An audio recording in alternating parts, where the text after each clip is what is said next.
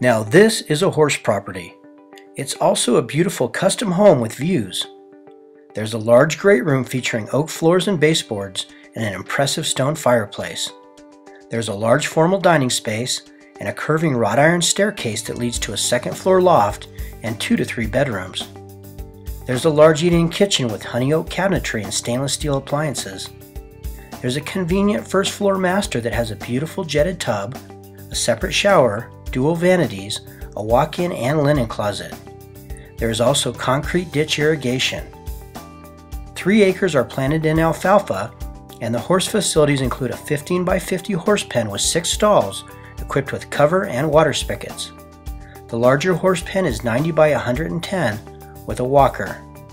There's a big hay barn that measures 16 by 38, and the property is accessed by iron gates, and the home area has pipe fencing.